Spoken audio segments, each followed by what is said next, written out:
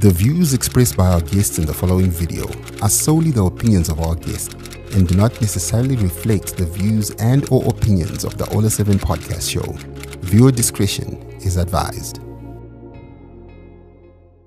Hello guys, my name is DJ Ola 7 Owen. Welcome out here on the Ola 7 podcast show, your number one podcast show in the land, where you get to hear everything trending. You know, I love this segment, the trending stories. And of course, tonight, my co-host, Yaya Good Vibes, is not around because of other commitments. So I've got these two beautiful ladies in studio with me. I'm going to allow them to introduce themselves. They are co-hosting, okay?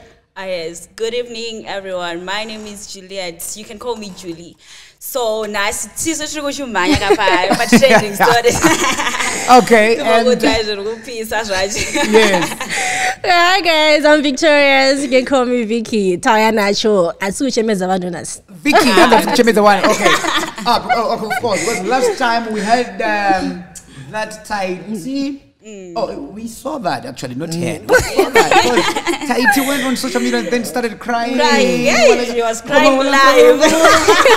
I'm like, okay, but to some extent, come on, Mimi. Yeah, but also to some How extent, could you do that to me? You know, but it is what it is. To some extent, it was content. And to some extent, I didn't really understand why he was crying, because we were talking about what these guys are doing publicly on social media. So if you put your things on social media, we'll talk about it as As it is. Yeah. You see what I mean? Yeah. So right now, guys, we are back, and I hope you guys are doing fine in Cape Town, Tahiti and Kiki.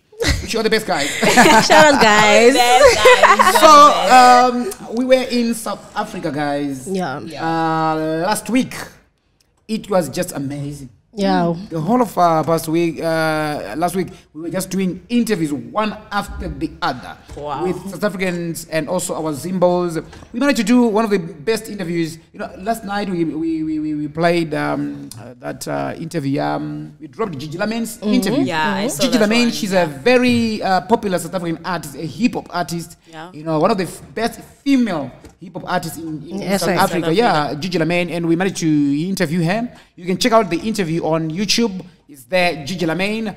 And I saw a lot of comments on social media. People like, we don't know Gigi. Who is Gigi? Who is this one? I saw them too. This is the reason why we are doing that now, from one city to the other. Because we want to, from one country to the other. It's no longer city to city. It's now country to country. We are going abroad. Going regional, going international. That's what we're doing. Yeah. So we started off with South Africa. Next one is Botswana. Then afterwards, Namibia. We'll try and do Kenya as well. Because we just want to get to know all these artists. Yes, we should, yes. You see? Yeah. So Gigi ended up saying, I didn't know that they have a thing with the Knox. Really? You didn't know I about don't know that? if We you heard should really about call it. it a relationship. Anzi Bunzai Nox Wacho. But all I know, which is a fact, is that they did a song together as well with Knox Goonie. Yeah. But then Gigi said, you know that one is a ladies man. So that statement is loaded, I guess. It's a loaded statement. Yeah. But Let's not anyway, talk about it. yeah, we also had an opportunity to interview Buffalo Soldier. Yeah. He's one of the best Zimbabwean artists, based in SA. That interview is coming, guys. You should also expect We that can't one. wait. Anytime soon it's coming. And we also did, there's a guy called Royce. Royce is a promoter. Royce, I'm funny at a time, sometime last month, when Talkie Vibe posted something on social media. Actually, there's a guy on the Royce, a promoter, not South Africa. So we managed to sit down with Royce, he's a promoter, to get to find okay, what really transpired. So yeah, we'll drop that on as well. Chaka Penga Jojo. We also get. We got an opportunity to talk to one of the biggest politicians based in South Africa. I will not name drop now. I will let you guys guess who that politician is. Who is that, guys? Okay, maybe you can guess in the comment section with you. Who is that one? Okay, the surprise. It's fine. It's a surprise. Yeah, we're just going to tell you that one. You know what? Before we go any further, many people might be wondering why these guys are here, right? So, like I always say, we also want to uplift others and also to identify new talent, identify this and that. So these guys are here. I just put them on spot without, I'm not really ready for this, but I said, okay guys, I'm going to put you on spot because they are also aspiring presenters. So just be with them here and there. Hey guys, exactly, they are aspiring presenters and they're also under training. So don't worry guys, don't worry. So guys, Miss Universe 2024. I was following the events. Yeah, I was supposed to go. I was meant to go, but something is it? Yeah, something happened. I think I but anyways, so congratulations to Bulawa your best, the Sakila Dube. She was crowned the 2024 Miss Universe Zimbabwe, taking over from Miss Brooke Jackson. Yeah, it was Brooke Jackson Angari. Yeah, but now Chabo Kublawa. Kontu to Zetun, Kontu to Zolan, Kompazun Shine But during that event, I saw my bona walking in like, okay. Did you guys see the stat? I saw it. I was actually shocked. She's like a model. The woman is not aging. The woman is not aging. What's happening? I think in Vraya is nayo. Blue roof. I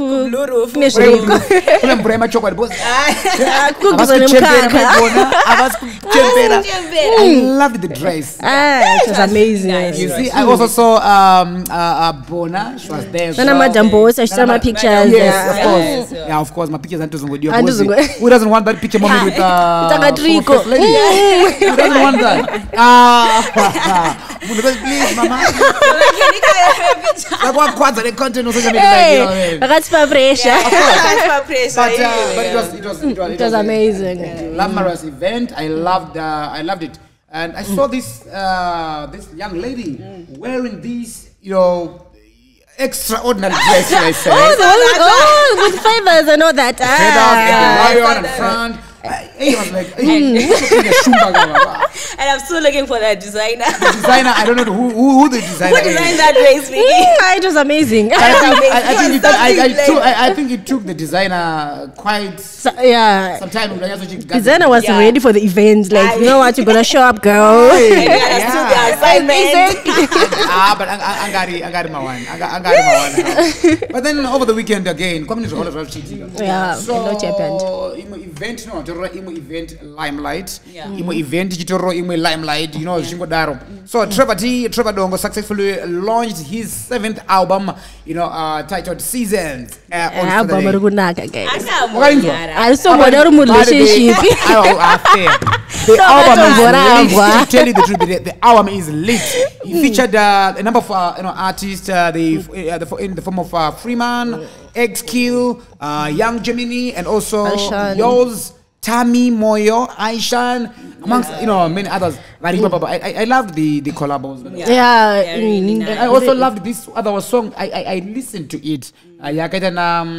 Freeman. I listened to it before it was released, so that Oh, is it? Yeah, I was like, okay, wow. And the song is just talking about Karayoga, what's a village, That's a man kids love, guys. Guys, let's call it quit.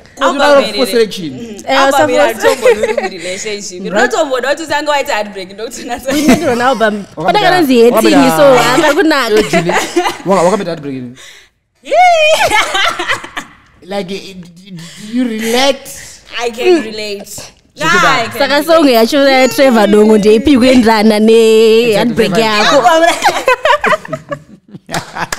Takambozvedza.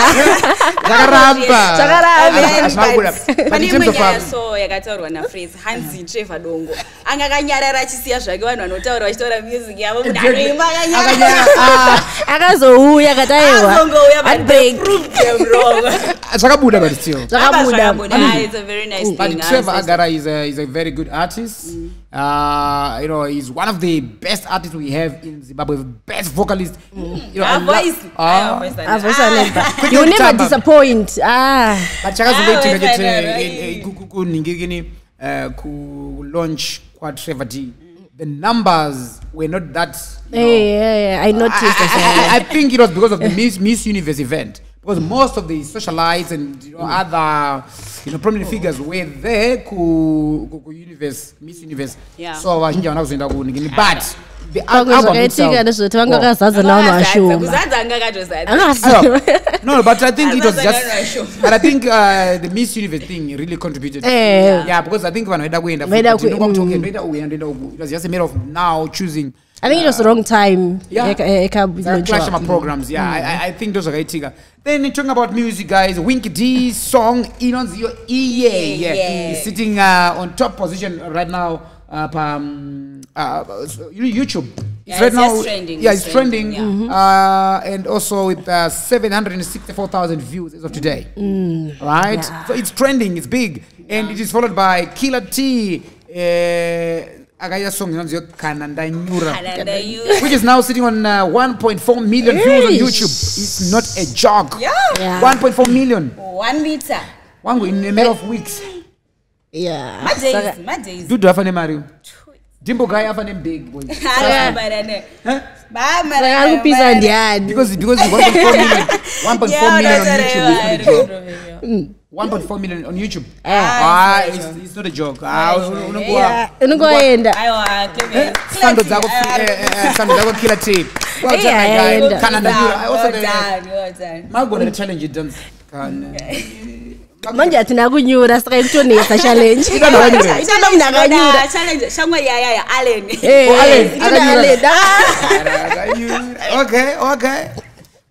But the challenge is good. Yeah, it's very much good. I think it's something good. I think it's something that most of the artists should also, try and do. Whenever they release a song or something, it's a challenge. It's a new dance. Because we're not zvinu zvakadaro ka zviri kuitwa nevanhu vekunze kuti pane madance tinenge tiitwa nevanhu vekunze, but at least Killer T akambotiita chete kedu kaloka omuzona manje pangona sai yakazosvika futi ikoko.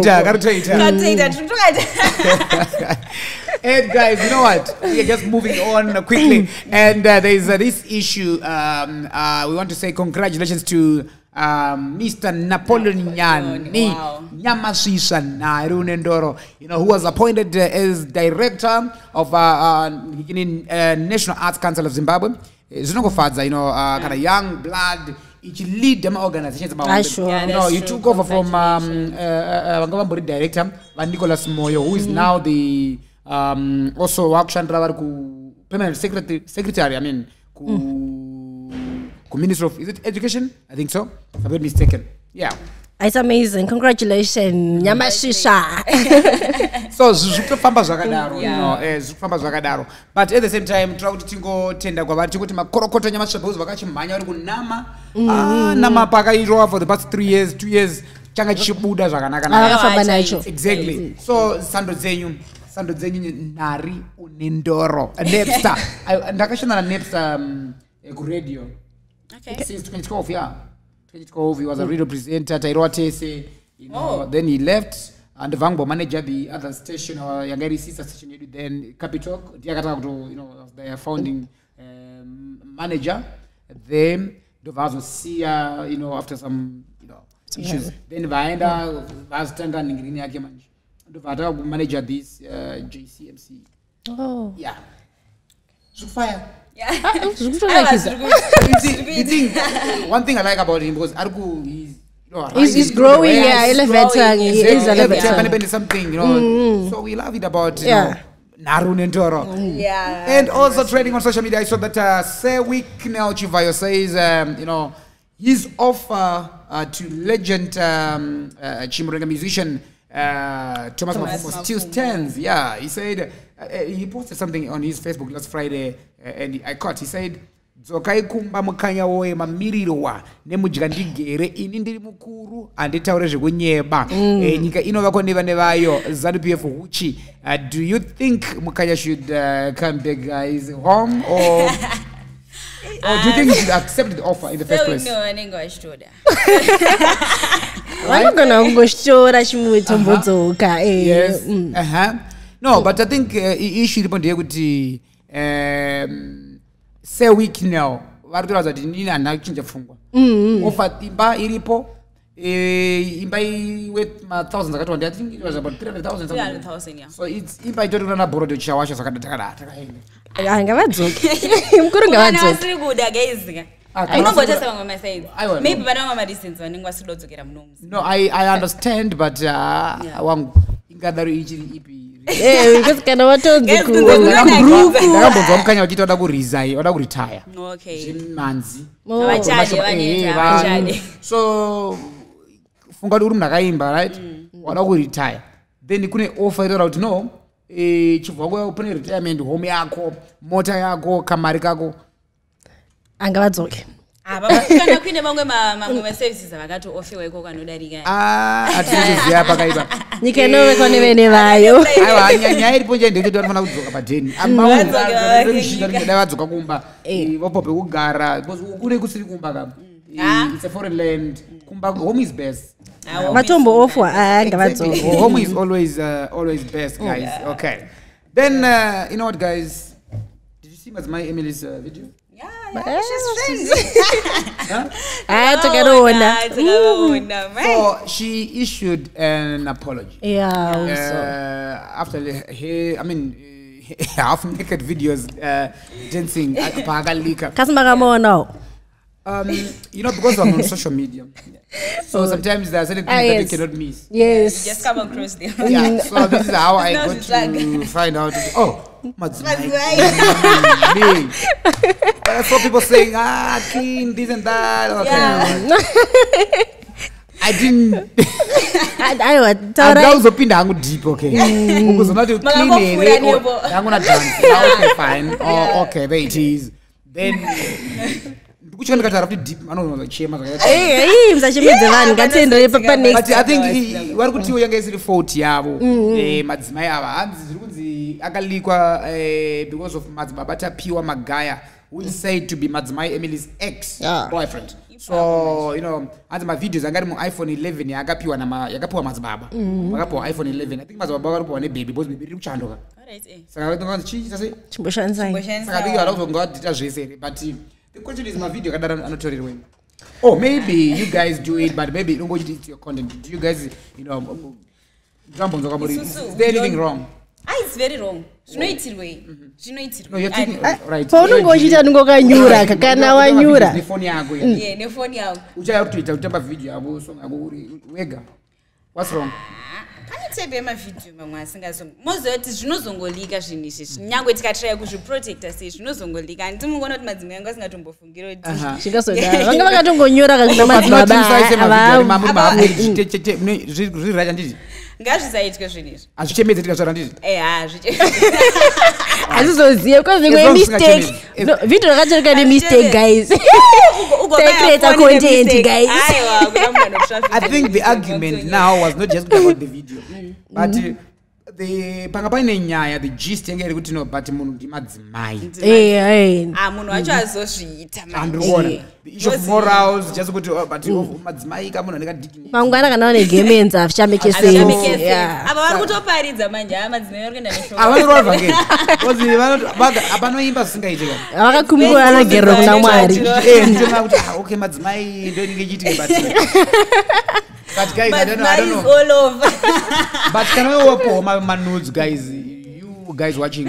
Open my nudes, no more. Chengeta memory, guys. Mukarambana, aiwa chingu protectronic yake. Kuda kuzo. Ko ndokizira zeke kuda kuzokanda manzi. Aiwa zisirizo guys, honestly. Aiwa, that's not fair. Papa wangu nendani nakuirana napo. Next time muchanyiwa. Kwa ndipo boza aiwa no. Ndisi kukupa bozi. Unolikisa. Chatinyimisa honestly. I'm kidding. So guys, a self-styled prophet, you know, stands accused of wrecking a 7-month-old marriage.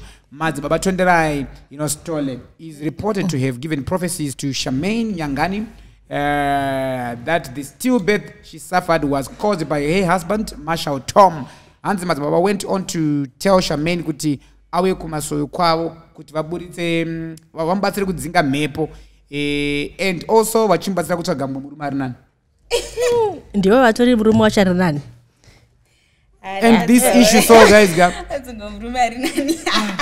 saka uyu mfesi ari kupopora kuti ada kuputsa imba yangu uyarito aininichi ndada kutobatsira uyu mazuva atotanzi ndakakonsultwa nemunhu chimoko achitaura kuti ane mumwe mukadzi saka aida kuti ndimubatsire kuti chi dada of course ndikubatsira kuti usaende chipa mukadzi wechitu ndazonyatsodzika nenyaya yacho yairadza kuti mufesi handitika vaenda kwamadzibaba wese nebhebi rake vanonzi madzibaba vakazovapa a chance to just have a small discussion to say mukwirirana nazvo here kuti mosiyana something like that saka madzibaba I think nyaya inenge yakazowandira pakuti zvisiyane saka mufesi haasi kunakira akuti madzibaba dai vasiriwa adavo because uyu akaita still birth mukadzi uyu but madzibaba akabvata uyu ndiye akonzesa zviri pa2 you see now ende nyaya dzacho vanhu vasikumira kuvhura hombe kumira kuvhura hombe there's this 23-year-old woman wekutengesa mwana. Who does that? Guys, you never know. Guys, pamwe zvakatomo agonochengeta mwana, agonokumuchengeta. But by an offer, would you do that? No. No. I know. But hazvisi normal zvakatoitwa. Zvoti munotengesa mwana wako like you carry that child for 9 months. Then womutengesa. What if kana katotakura 9 months for business? For business. Business. Asi mwana wangu ndodaro but. Hazvisi normal. But pazvoti moyo wekubereka wani, moyo wekubereka wangoripi. Ayo kubereka kwacho atoberekera kuti atoendesa business. Kana ri business saka Ndinongosiyana nemunhu anoroya. Guys, anzi kutengesa mwana for 25,000 rand. 25,000 rand. Guys, honestly. Angasina mari zosize yekumuchengeta. Now that abva azosungwa abva hanzi 10 years in jail, apangatisa mwana kati 2 years, 2 days old, imagine to the Australian someone. But mwana uyu vakamutenga achitsiva kumutengere chii? Reason first. No. Azvisiri clear kuti zviri kufamba sei kuti kana zvina marichos mukati. Ndisandoti zvinenge zvine marichos kana kauroi because aungatengese mwana akamuninga kadaro. Ndakamusa adoption. Azvite. Nyaya iyi yakaongoma. Aiwa munhu ngatoenda. Tomboona zviri mumageto mwatozvara mwana omusiya pa sewage. Omusiya mwana wangu mudhampa. Saka mukoma Holland zvipi zviri nani kumutengesa nekumusiya pa sewage. Hapana chiri nani. Ndamuisa mwana ngachengete. Never know mwana enda achatochengeta. Not only kuchengeta zvinhu zvako waitoziya. Alright, ndonzwa mwa achipa reason yekuti musarase vana because pamwe ndiye achakuchengeta. Alright, inini focus yangu ngatifunga ngaisipa kuti uchengetwe nemwana. But inini maonero yangu anga ripa kuti chengeta mwana iye because iye ane ramangwana rake rakagadzirwa naMwari and there's a reason why Mwari akatendedza mwana iye kuti ave panyika. Kune mamwe masouls akawanda asina kwasa asina kumanage to make it here on earth but vaitoda anditika then koita wakanza Mwari ngavararame yoda kunomudimbudzira upenyu hwake so kuve chando soro mwana akasiyoka vakadzi ngatite serious hazvisi right then pane imwe nyaya ndaona zvakare guys kutrenda pane mukomana wekuchegutu who was reportedly caught naked night ari kamuroyi chaiko but nyaya yanga iripo ndeyekuti apa anga ridanga remombe zviri kufungirwa kunzi pamwe mukomana wayo angaita sei achita bonde nemombe ndiri kutonzodanza akatoita meona kana zviri chokwadi mumastreets akatoita nemombe ndakanzwa kudaro but vanhu variko anga ane nzara nenyota zvakaoma zvinoitika dzanganenzana nenyota but honestly guys mombe zvimwe zviri spiritual but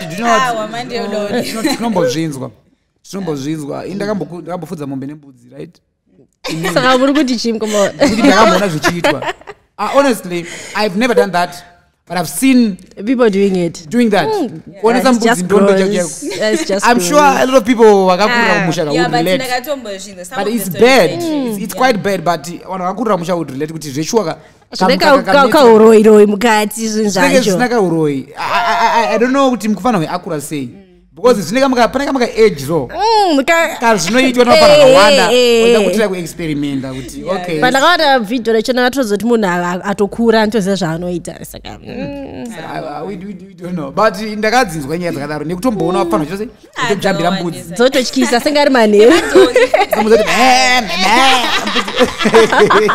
sambudzi inenge ichicheme apa nongori kuiomesera kao wasoti haberabera zvingwazvingwazvingobuda but I think things are zvikuitika munyika right now unombofunga pakanyika kuguma then zvinhu I don't think kuti kuguma kwenyika at the same time zvimwe zvezvinhu zviri kubuda these days inyaya yekungoti zvanga zvisingabude kudhara because kwakusina social media but these days zvakubuda zviri pakamera ndizvazonga zvisinge nyika ya but it's ngavavhure hombe guest one nyaya kuzaya it's quite bad. And also, the Zimbabwe Republic Police has confirmed that 5 people died on spot when a lorry collided with a commuter omnibus yesterday. It's a quite, it's a sad story. Story it is. Then on your way back. Afamba pota. Uchasukwa padeni and tongoti nematambudziko kune mhuri dzakarasikirwa. Condolences. Our condolences are very true because Suisa. Kufa kwetsaona so kwakangoma unexpected. Plans ako esa nongoina right tutoronga pana paunza next time. Munafira mutsaona. Zvinhu zvinongorwadza guys but apana zvatinga zviti kutoka kwaMwari kunenge kwatoitika. It's hard to accept but no sure nematambudziko. And also moving on. US-based mixed martial arts star Themba Gorimbo defeated Ramiz, US-based by unanimous decision in UFC match in Las Vegas on Saturday night. Gorimbo won with score of 30-27 in all 3 rounds. Though he admitted it wasn't his best performance, but it was not my best fight. The guy got always emotional. But do you know, guys? Yeah. But I think I have to win this fight because manager wake, coach wake, akafirwa namai wake the very night, moments before the show. I'm feeling bad because ndakarambidza coach wangu namai wake pamwe angada kuti goodbye because match wangu need cancer but I have to know you have to stay with me here so that you win this match. So I had to win this match because ndandaregedzisa munhu ndase kuenda and we hosted him some time ago here on the podcast when he was preparing for this match telling us I don't know winner. But some guys on social media ankumana nemangoromera mkomana zvibhagera mkomana ega zviri serious. Congratulations. Anochimhanya zvokutodaro. But tongoti makorokoto kwauri mukoma Themba Gorimbo. Mkomana wakadadisa uri kusimudza Wazim flag high. Last time he was also complaining about the guys danchirambidza kushandisa Wazim flag. But now akazopuwa go ahead. Akutoshandisa Zim flag yedu. So tongoti makorokoto. And also, still in sports, Zimbabwe Warriors will play their second round of World Cup qualifiers, Africa region against Lesotho and South Africa on June 7 and 11. Warriors. Yeah. Titangenewe. Tatinosapota chi. Ndinosapota Chelsea nditika. At the same time paimuna kambondikora pfungwa mbichana saka ndinomboita ndichienda kuManu. Kufitana ndoti hanzi Manu neChelsea zvienderana nebhosora. But Manu ndo team. So tasota zvakanaka zvidu this season yapera but Manu ndo team. Ndo manya zvangu ni Manu. Apa Man City akachigwida kangoti makorokoro kuna neMan City but ngezvimwe zviya. But do you think guys are going to qualify for the World Cup? Everything is possible. Ukuramba here. Uramba. Serudaro. Ufara optimistic. Warriors, kuti chinozoitika but they try. Vanotombotry zvavo ku. Zvinozongorambira samwe. Pada mari. Mari kudiwa. I think tofanira kutombotenga vamwe players. Kama players ari kuzi. Aiwa, atikazi kama ari big in Zimbabwe akari international football. But atambira yada. But chikino ndeyoti maybe chapter nacho vayo wawedzere mari. Wangoisa mari zvakamboita pane time yambo bejaka. Wakona koya chipopa GT6 chivaya tanga zvopamota nazozere. Chivaya katanga kupamota kudhara akatombopa motikari kuna Callisto Pasua achitambira ari coach we Warriors big mana 20 something mashuro. Sata kumuziya chifayo. Aiwairira. Ngadzo safety zvakamboita. Mafoni manyowani boys mama 2000 US aiwa akabvira kudhara. Akabvira kudhara zvake. Akabvira kudhara. Saka vakatobva kupisa kudhara ka. Exactly. But we hope kuti this time around vakomana nogona qualify for these 2 matches dzavanadzo Lesotho and South Africa. Finger crossed. And all these games are being played will be played good in South Africa. So Mazimbos are about Joes, guys, go and support our very own. Both I not stadium niggas and South Africans go. Vanenge kupa home power sakani vanogona chigwina this time. Andika? Hayo vakaita serious, bora rinongodera serious. Hats bora rinongodera. Tauta vaze serious. Chinozoitika inini zvafana ndoziya nezvekumaniu. Choitika ndechoti ma players asi serious. Ma supporters ndisinge tiri serious. Yeah, mopya nemoyo kuti ndarwadzwa rane bhutsu. Anzari kunze ndiano chamba bhora arikati atambe. Vaya kwako vachisupporta maniu ikadyiwa chete. Kana kwangu zotozikana kuti timu ikadyiwa ndenge muriyo. Tengai kawe. Unakana uniseka kuti timu yenyika dai tengai mega. Tengai mega. All right. So guys, thank you so much for watching. And try to take a short break. And after the break, as you know, guys, on this platform, platform also to those who are actually upcoming, for support and everything. So we've got a guest, a guy called Flexx. We'll be talking to him shortly. Stay tuned.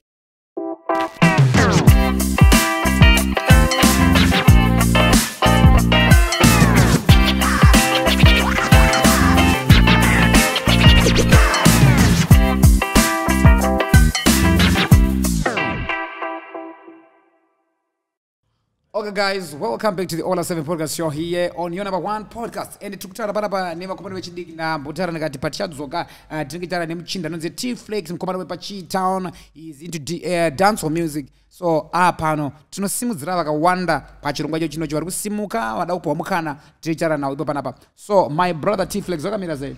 Makadi DJ Ola. Inini ndiri boss kuti tati timbonzwa kuti anonzi Flexx ndiani. Tell us more about yourself.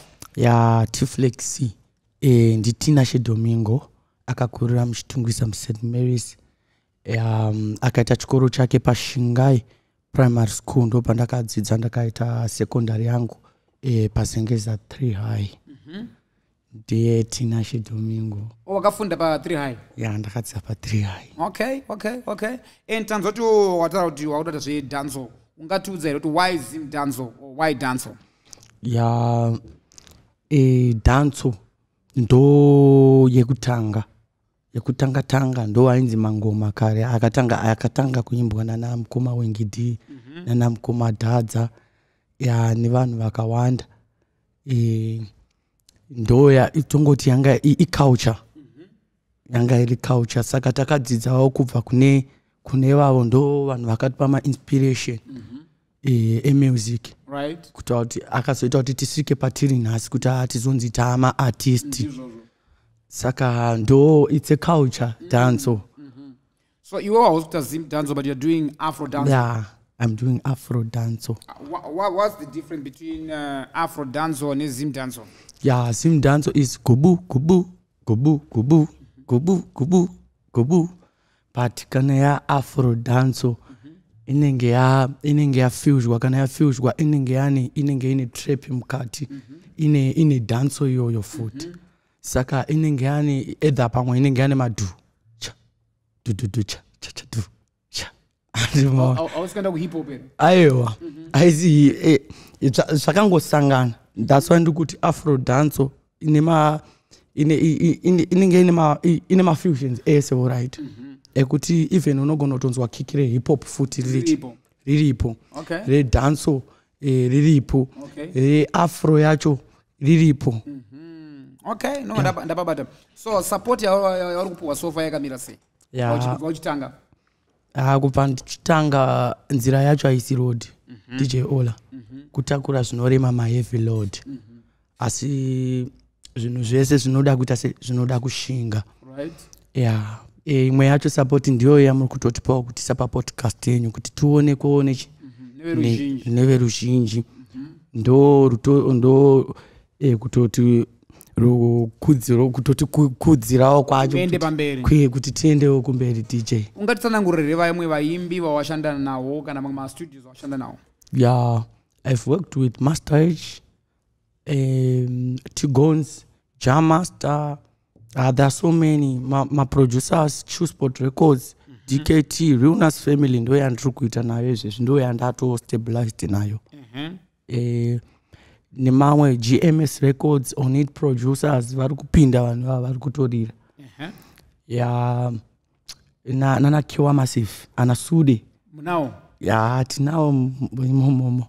Nana Equation production do vanhu vacho vari kuita sei. Vari kuita nawo nana mukoma Jamao, ana Jamao ana Like. Right? Yeah, ndo ma-producers edu vari kuita nawo. Patinombotora nevamwe vakawanda vanenge vaine shuwiro dzekushanda navamwe maartists akasiyana-siyana. Iwewe semuimbi ndiye upi muimbi vanoti uyu uri kutasira kushanda naye? Yeah. Waunoshuwira? Koma Japreza Mariva Nongo Benga. But vakati man. Ndoda kushanda na artist wese because mun art haifanani munhu wese ane art yake yakaita sei. Yeah, yakasiyana. Akasiyana ma-art. Ndizozo. That's very, very true. Saka tuti Japreza. Yeah, tuti Japreza, Wingy D, ana Baga, ana Saint Flow. Vese vanhu vari kungoita music. I wish to work with them vari pamusoro pangu. Une ma-albums mangani so far? Ndine one album rinonzi Zama. Koma songs wakaita mangani? Ma-songs DJ haverengeki. Ndikatoda kutaura kuti kubva pandatanga kushanda ndikati ndise music yangu apa. Inogona kutosvika kuma 1 point DJ. Yakawanda. Yakawanda DJ. Yeah. Yakawanda. Unozati mubvunzo ndikada kukupa kupedzisira before tipoka freestyle. Ndewekuti wafana vechidiki wakawanda vanoita zvema-drugs. Vanoita zvemusic, especially kuti dance vanobva vano associate nema-drugs. Iwewe wakamirawo papi panyaya yema-drugs apa, what's your take? And uda kutiwo chii kune vechidiki? Yeah. Chinhu chandida kutaura kune vechidiki ndechekuti ma-drugs akashata DJ Ola. Chisi chinhu chakaita chakanaka. But usati wazviita unotanga watarisa background yako kwauri kubva kuti inini ndinozokwanisa kuzvimirira here. Kana usingatokwanisiwo wakatosiyanawo nazvo sezvatiri zvinozvi kutoita zvinhu zvitori straight. Ende kudhakwa kune labor mana. Kudhakwa kune labor. Auita zvema-drugs? We don't do ma-drugs, DJ Ola. So kune vechidiki vatoita zvema-drugs, what's your message to them? Yeah, vechidiki musaite ma-drugs. Musabate ma-drugs, especially vari music industry. Hauna chaunenge uchibuilda ende ma-drugs haana chaanovaka, anotouraya future yako iwewe. True. Ende ma-drugs haape inspiration kana motivation. Anotoita kuti upenge. Yeah. Powerful message. Mwana vatanza ndikaita ndikarowa one ndakadai ndakunzwa bo but wataura shoko rakakura ipapa. Mashoko anoda kusiya kumhuri yeZimbabwe before rekanditi tikambonzwa kakoso ka freestyle handitika wobva wapotera nemhuri yeZimbabwe pamwe nemashoko ari pamwoyo pako wanga uchiti ndikaona mukana wekuzombotara nemhuri yeZimbabwe dakutaurawo zvakati handitika. Saka chimboti pa freestyle. Munhu MTV abuda panze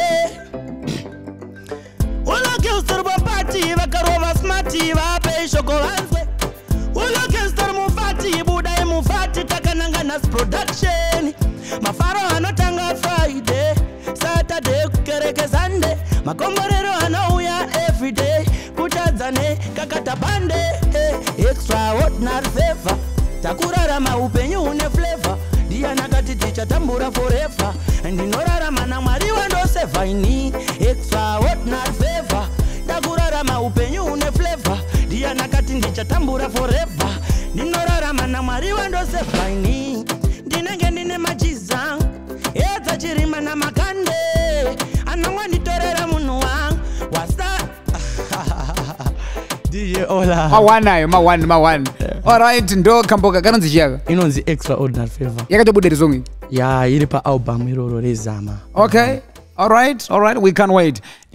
Your parting remarks mashoko da kusiya kumhuri yeZimbabwe. Yeah, mashoko anda kusiya kumhuri yeZimbabwe ndekuti ndinokumbira kuti vapoti Flexx mukanya nzeve nemukana vamboisa uziso patiri vamboona kuti idi. Thank you so much for coming, my brother T Flexx. Thank you so much for watching, guys, and don't forget to subscribe to our YouTube channel at DJ All7 on all social media platforms. Subscribe, follow. Thank you so much for watching. Until next time, bye bye.